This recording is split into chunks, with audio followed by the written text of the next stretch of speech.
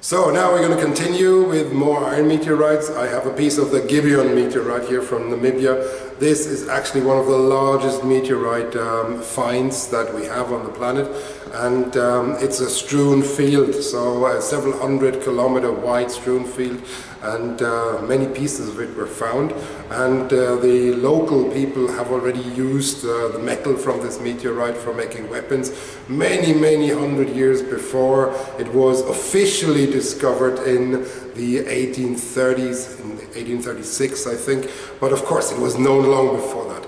And it's a lovely iron meteorite. It's got Wiedmannstettin patterns on the inside, and it's reasonably high in nickel and also especially high in cobalt and in phosphorus. So this would be a great catch if we could get a large lump of this in the asteroid belt and somehow manage to bring it here, because it would have a lot of these elements that we are after these days. So let's have a little look at it. Here's a piece of the GIBEON meteorite, and here we have the outer crust. This is part of the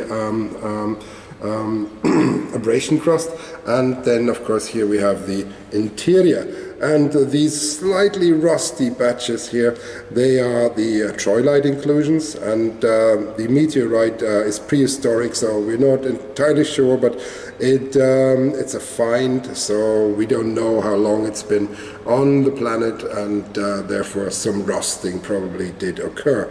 The Wiedmannstettin patterns are visible, so you can kind of see them here, and let me try to kind of move it a little.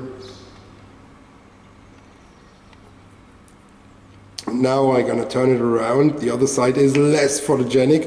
It's not treated with acid in the same way, and there we see the cut marks.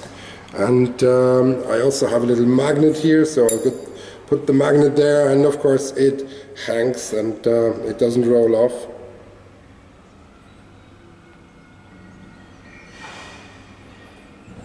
So, and I'll afford you a last look from the other side. But this is the rather famous GIBEON meteorite, and this would be one of the prime materials we would target if space mining would become a reality.